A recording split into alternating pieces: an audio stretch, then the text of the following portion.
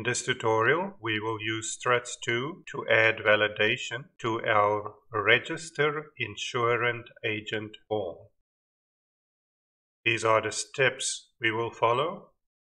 First, we will reuse our form processing project from our previous tutorial. Then we will add a validate method to our insurance agent register action. Then we will write code to validate the insurance agent fields.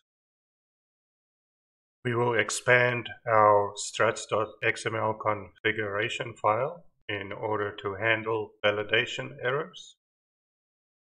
And then we will also write code to display the validation errors in our Register.jsp form.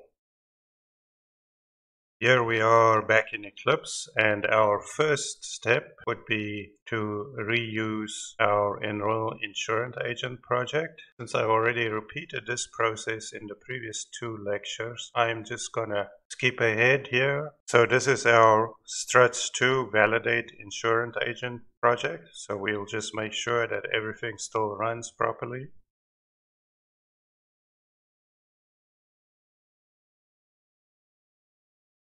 Looks good.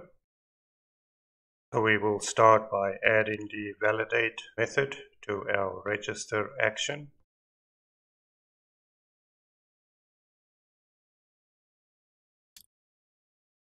And in our validate method, we will write the code to validate some of the fields in our register insurance agent form. Let's say that the first name, last name, and email fields are all required fields.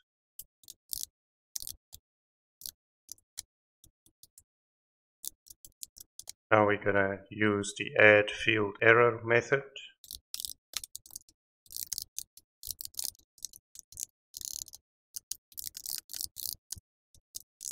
And we're going to repeat the same process for the last name and the email. I'll just cut and paste it in here. And then just move the whole method down. Let's see if we can look at the code here. This is the add field error code in the action support class. So now that we've written the validation code, we will have to extend our configuration and of course also add the error messages in our response.jsp page. So let's go ahead and do that.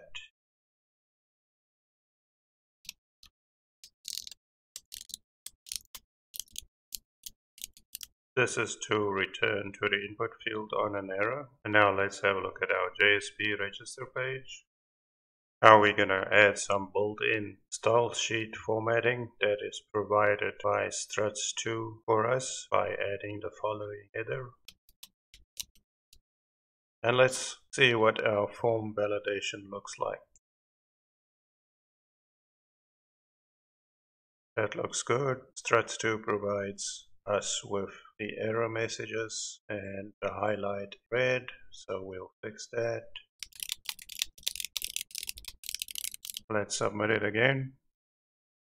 Now it goes through because it validated all the required fields. And that concludes our overview of the basic struts.2 form validation. Of course, there is a more sophisticated way of validating your forms through using XML or annotations. For my YouTube students, there will be a link to my Udemy course in the description where you will be able to download all the source code in zip file format. I'll see you in the next tutorial.